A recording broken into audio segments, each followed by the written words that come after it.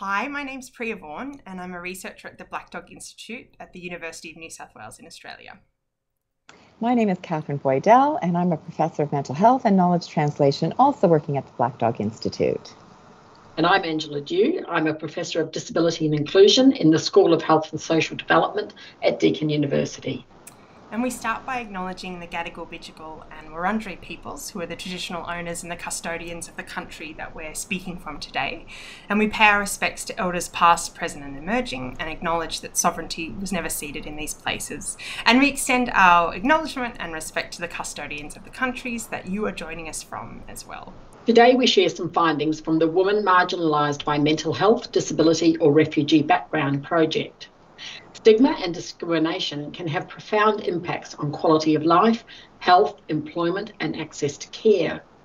Intersectional experiences of stigma have been under-researched.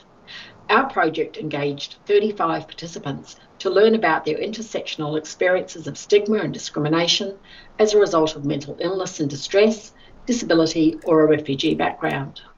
We used body mapping, an arts-based research method involving creating a life-size representation of your body, and paired that with semi-structured interviews to generate data. Lived experience knowledge was core to the project formation and operation, with a lived experience advisory group and lived experience researchers co-facilitating data collection and analysis. For our participants, exposure to discrimination and stigma often resulted in experiences of self-stigma, internalised feelings of shame or disgust. Encountering often persistent discrimination shaped participants' sense of self on a visceral level.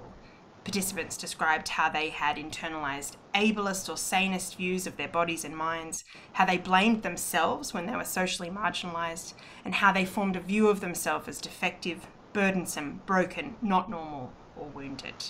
One participant summed up the situation aptly when she reflected, "We are mirrored in your gaze."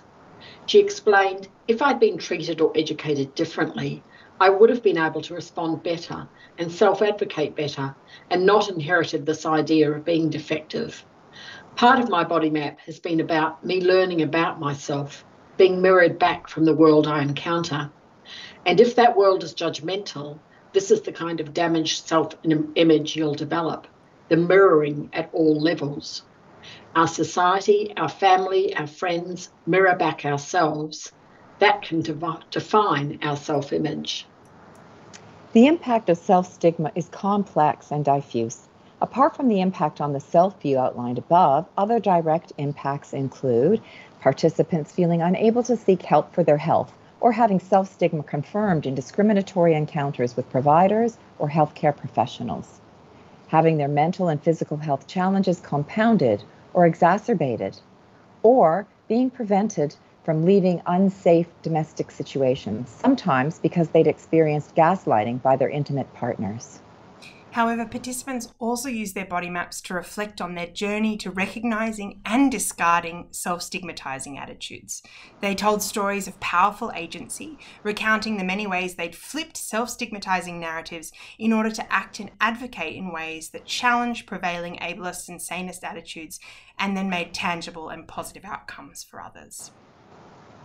If you'd like to hear more from the extraordinary people who participated in this project, please scan the QR code to download our visual catalogue, which features the body maps and artist statements made during the course of the project. On the final page of the catalogue, there's a link to a short evaluative survey, so please do fill this out to help us learn more about the impact of arts-based research and knowledge translation. Thank you very much for watching our presentation, and we hope you enjoy the rest of the conference.